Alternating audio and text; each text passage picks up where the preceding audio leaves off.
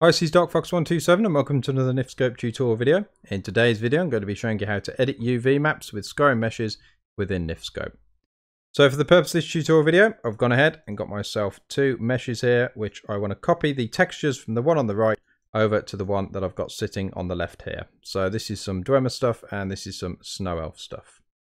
So what I'm going to do is I'm going to select the part that I want to go ahead and change. I'll see I've got my Nitro shape selected here. And I'm going to go under the BS lighting shader property, and in there I've got BS shader texture set. You'll see the different textures that are being used here. So got the normal and everything. Sometimes you have more. And the easiest way of doing this, you don't have to select all of these and you get to keep all of the properties that you want, is to go to the texture that you want here. So select it in the render window. I want this part, actually no, this part here for the main section. And then I'm going to go ahead to the BS lighting shader property. I'm going to alt click, block, copy the branch. I'm going to delete the one that's over here. So block, remove, select the Nitro shape that it came under in the tree. Alt click, block, paste branch. And you'll see that I've taken the texture set from here over to here along with all of the settings. So you'll see that it's just as shiny. It's got all the gloss and everything. So it's going to match this. Now, why would we need to do the UV map? Well, in this instance, this looks pretty much perfectly fine and I can leave it. But I'm going to be taking the rim and I'm going to be taking this part here off of this mesh. And we'll see what happens when I do exactly the same thing for this. So I'm going to go block, I'm going to remove that. I'm going to paste the branch that I want there. And you'll see that it has put the texture that I wanted on there. Unfortunately, it does not line up correctly. So the UV map is the way that you spread the texture across your 3D model correctly so it looks right. And the UV map is already here, it's just completely wonky. So I can select the piece that I want, I can alt click texture and UV map. You can do the same over here from the Nitro shape, you can get access to the same thing. And you'll see I get my little UV editor here. And you'll be able to see the texture visually. This does copy infinitely across the grid as well. So if it's seamless, that definitely helps, in which case this sort of is. And I can select the entire section for the entire UV map by just click and dragging and letting go. And I can go ahead and move it around. You've got to click on the right piece. Sometimes it's quite fiddly. And as I move it around, you'll see that it changes what I've got selected. This is a really good way as well of just figuring out what you're selecting. You get the right bit, you move it around, and you take a look in the render window at what's moving, and you'll know you've got the right part. Now, just to make sure you haven't got all this selected, click anywhere in the grid so you can see what you're doing, get it to a good angle.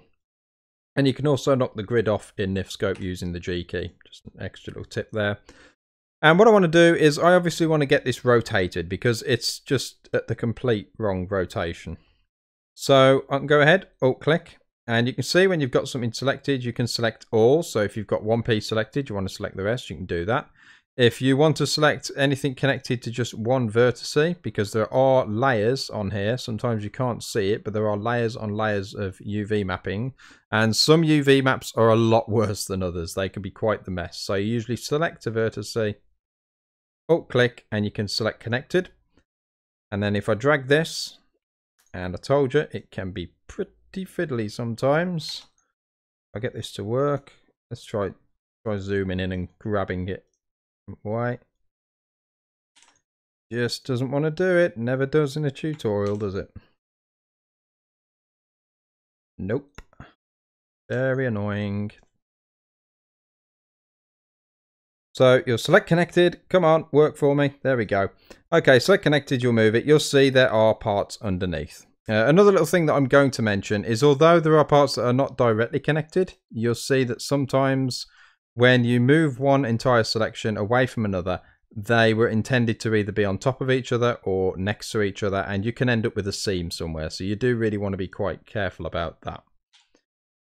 But in this case, I want to keep all of this together. So I'm going to do that. But the other thing is obviously when you right click, you've got other options like scaling and such. I'm just going to cover rotation for the minute. So I'm going to select them. You'll see that you've also got shortcuts for each of these things that you can do, which are really useful.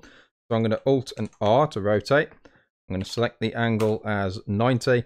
And as soon as I've done that, you can see that it's already starting to look better. But there's another part of this that I actually want to use. There we go. Now I just drag it. It works. But yeah, you can see there's another part that I want to use. I want to use that sort of nice edge there. So let's get it about there.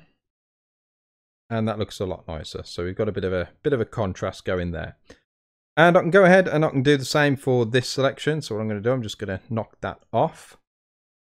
And I'm going to select probably the same bit actually. I'm going to go with that same texture again. I'm going to copy that, go under here, get rid of that block. And I'm going to paste it under this nitro shape. As you can see again, it's all out of whack. So I'm going to go ahead, select all of that, rotate it by 90. You can of course also change the size. So if you scale it, just beware that you might go out of bounds of what you're trying to get to. And in some cases, you'll find that you need to shrink it. Shrinking it can be a bit of a problem. The reason being that if I made this too small, sure, it would fit in somewhere. But when you look at the mesh, it ends up being stretched across. The texture is far too stretched across the mesh. And for something of this size, it looks terrible. For smaller items, you'll probably get away with it. But for bigger items, just be careful that you don't make this too stretched. So smaller is going to stretch it, and larger with some textures can be actually quite better because you'll get more onto it. It'll look a hell of a lot better. But in this case, that was made far too small. So I'm just going to Control Z until I get back to where I need to, and I should be able to move this around to roughly where I need. Now, one thing I am just going to spot here, you'll see the seam that I was talking about. So these are both together. Now on the texture that it had selected before, that didn't matter because the way the texture was. But in this case, I want to separate a lot of these. So I'm going to go ahead, select connected. And you can see I can start to move these from each other. And I'm guessing that if I stick it on the end of here, I can start to maybe connect that seam up if I line this upright. And I can start to make it look a lot better. So here's some of the tricks with the UV maps. You have to move bits around, you have to figure out what you're messing with, and you have to try and get it selected and budge it into the right place. And eventually, you'll be able to align all this and get things to look right. So that is how you edit UV maps. Now, if you find that there's any information that I've missed, please do feel free to leave me a comment down below, as I'm not an expert with NifSkope by any means, but I have messed around with it enough to know the basics. There's also a lot more information over on the NifTools wiki, so you can go check that out. I'll leave a link in the description down below. But before I go, I am just going to show you the finished product of what I was trying to do here, because I was trying to achieve this particular mesh for a reason, for a project I'm working on. And if I just go to it in here, you'll see what I managed to do in the end. I got it all lined up, no visible seams, and it looks amazing. So that's the final product that you can end up with, other than just a horrible mess. And that is it. And that is it for another NifSkope tutorial video, so I hope you found it useful. Please let me know in the comments section below. You can also go ahead and check out the rest of my work over on my website at www.darkfox127.co.uk, and also check out all the links down below, such as the one for our community Discord, where you can come along, talk about mods, share mods, you can share ideas, you can get help with mods, and all of that good stuff. So please come ahead and join us if you wish. Hit that like and subscribe button if you haven't already. Thank you very much for watching, and I'll speak to you next time.